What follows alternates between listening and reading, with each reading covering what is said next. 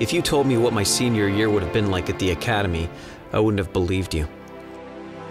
I guess I was too naive to think what happened back then could happen in my little Bible Belt school, in my church.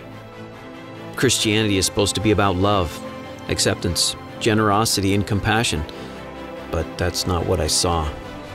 I saw abuse, I saw lies, I saw a man die right in front of me.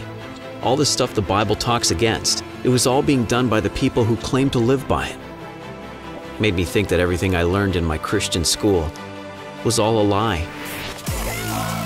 They tell you that with God, everything will be okay, but that's not true either.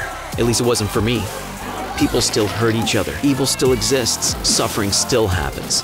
When you see the religious preach love, but then ostracize those who need it the most, why would you take them seriously? Is God okay with that, or is he just a lie too?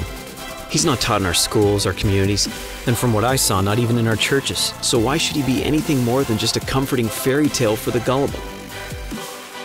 That's what I asked myself after it all went down. I didn't think my actions would have hurt so many people.